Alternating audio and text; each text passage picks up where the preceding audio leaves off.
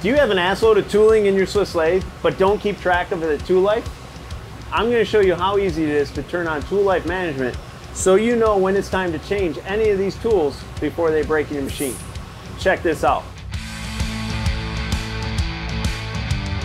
To set up your tool life monitoring on Swiss is really simple.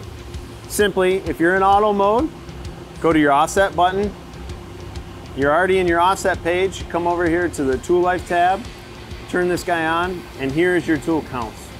So at this point, all you have to do is go over to the tool number that you want to turn on and input the anticipated life of that tool that you want to achieve. If there's already something in there, you may make an adjustment. It's a simple input. Once that's turned on, the machine will begin counting your tool life on every cycle it runs.